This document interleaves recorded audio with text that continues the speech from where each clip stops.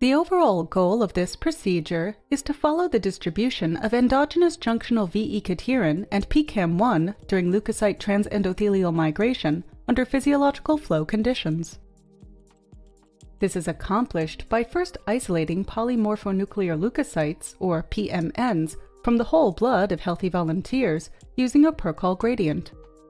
The second step is to add fluorescently labeled antibodies to a TNF-alpha-stimulated human umbilical vein endothelial cell monolayer cultured in flow slides 30 minutes prior to starting the flow experiment. This will enable visualization of junctional dynamics of endothelial cells during neutrophil transmigration under physiological flow conditions.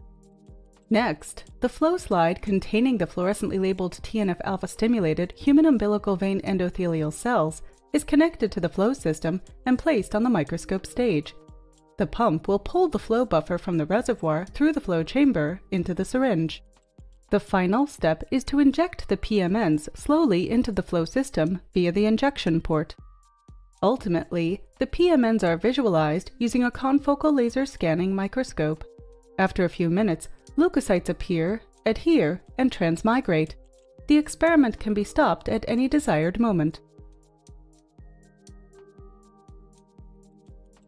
The main advantage of this technique over other existing methods like static transmigration assays is that with this technique you can study adhesion and transmigration in real life under physiological flow conditions.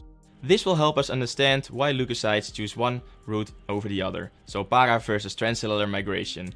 We do this by visualizing the cell-cell junctions with fluorescently labeled antibodies.